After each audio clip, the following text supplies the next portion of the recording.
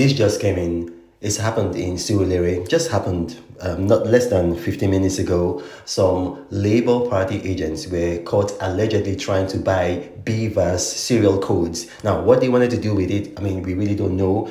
We know that during the last election, the one that held on Saturday, February 25, 2023, we know that there were, according to the federal government, almost 16 million attempts to hack INEX, BVAS and their servers. So that might be possible what they're trying to do here. But then you watch it, the gentlemen were caught red-handed, their images were caught. So we expect that the security agents will be able to track them. And then we can know for sure what they wanted to do with these codes that they were trying to get.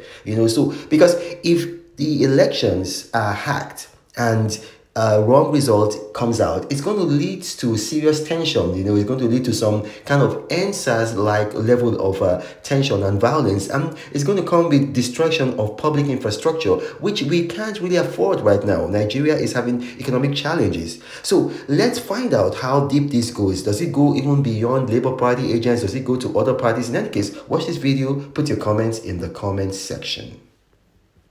He is the man. Bring out your ID card. Where's the ID?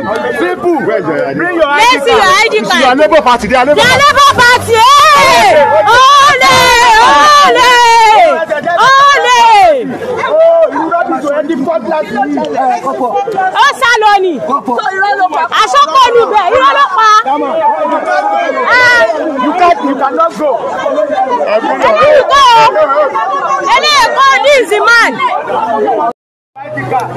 This is a master. Only one man against the whole world in large. Fighting with them monsters. Poverty I can't stand.